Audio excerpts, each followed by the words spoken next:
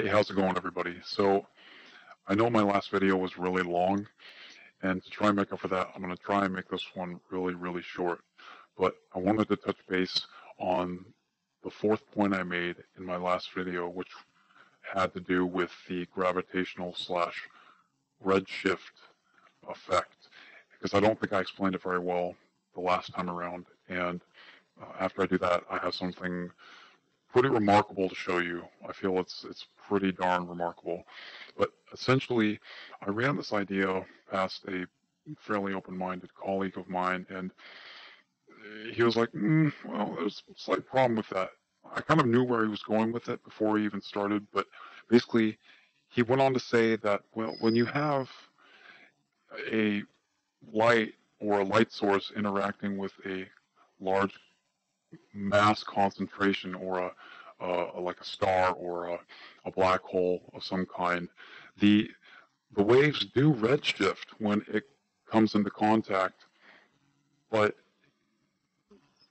there's a double-edged sword involved here, because when, say this is a light beam, this is a light source or a light beam, when the light beam comes into the area of interaction with the gravitational mass, in this case a star, it falls in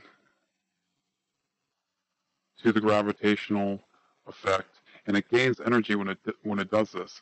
And basically, the effect you observe, the physical effect observed in this instance, is what's called a blue shift, relatively the opposite of a red shift, and that's why I have this colored blue. So when light interacts with the mass as it's approaching it, it blue shifts, right? And typically, after it reaches the point at which it's now traveling away from that concentrated mass, it begins to redshift, right? And he was like, so there's really never any net effect from that interaction. There's really no redshift you ever see from this. And I almost stopped him before he finished, but I was like, well, hold on, man. Hold on. Because we're not observing a typical interaction of gravity. We're observing a slope. We're observing, if you were to call this a bowl, this general shape of bowl, then you would call this a slanted plate, or a downhill slope.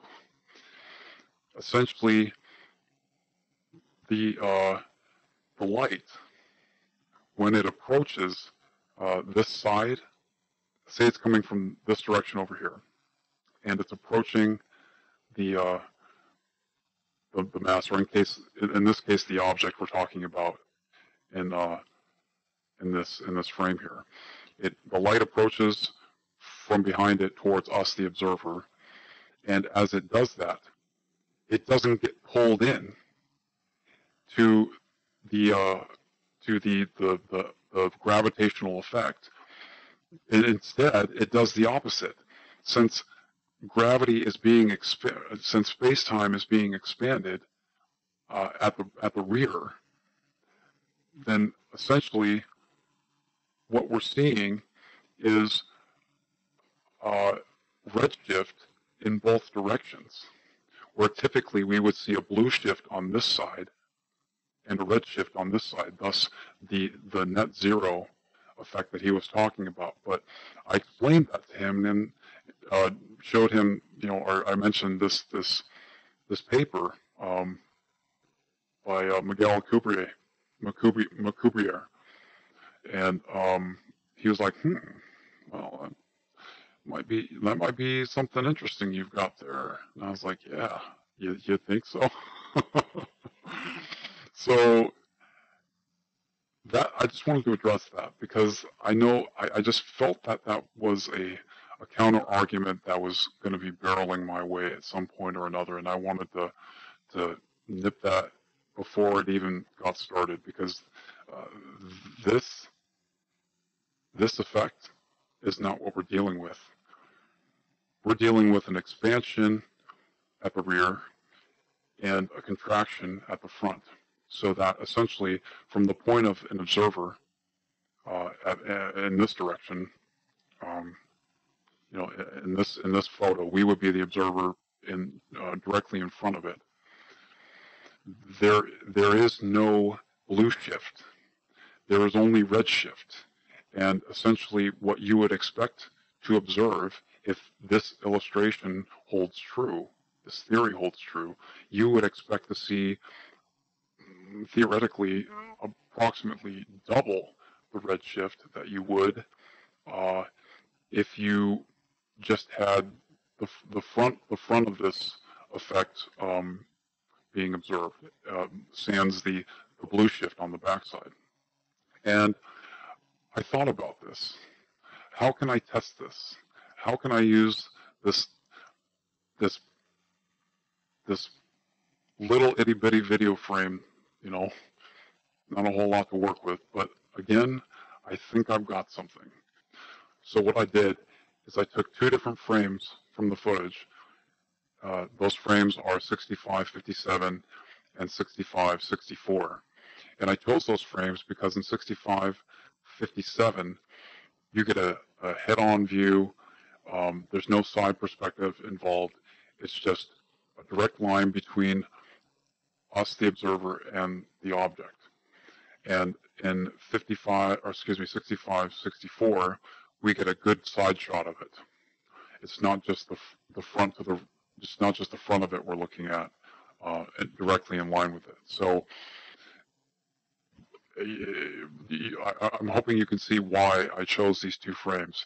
If we go back to this and expect to see double the redshift, if we're looking from front to rear, then if we're looking at a different perspective where we're not getting the light waves traveling through this entire gravitational interaction, this entire downward slope, but only half of it, that we would only see approximately half the redshift.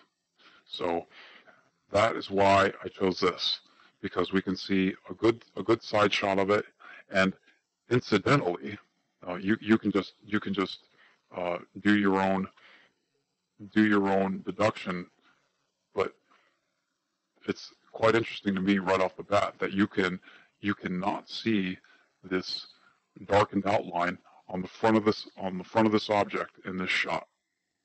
Just think about that.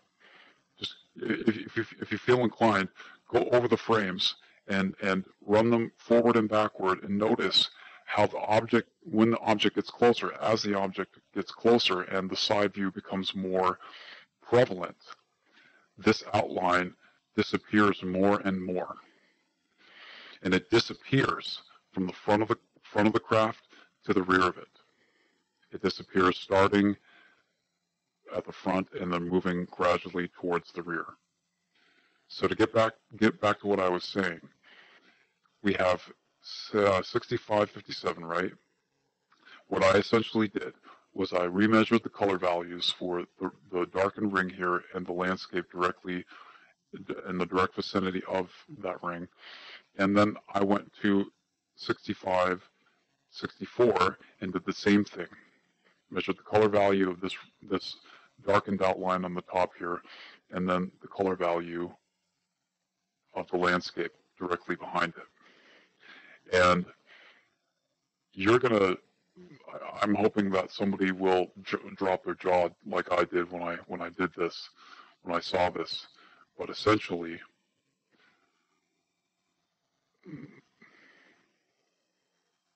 here's what we've got. This is frame 65-64, where we've got the good side shot of it, where we expect to see only half the redshift. And these are the color values that I measured. This was for the landscape, and this was for the darkened ring. And the same down here for 57, only we've got a direct line from front to rear of it, and we don't get a side perspective. And lo and behold, the value differences, look at them. When I first noticed this, I just about lost my shit. I'm sorry for the language, but I just about lost it. That is phenomenal. Wow. And for those of you who are aware of the wow signal, this is kind of acquiescent to that. I just thought that was kind of appropriate in this case. But look at this. And then look at that. And tell me we don't have something here. The CGI window, or the CGI argument is getting thrown out the window faster than the microwave of somebody who cheated on their girlfriend at this point. As far as I'm concerned, the CGI argument has just about gone away completely. You would have to convince me pretty heavily that Sam and Jimmy are at least considerably interested in physics, if not themselves physicists. Man, I wanted to just put this out here because it was too good to leave hanging for any significant or insignificant period of time. You know, this is theoretical, but it's well-founded theory within the confines of general relativity. Let me know what you guys think. This is pretty big. Pretty big.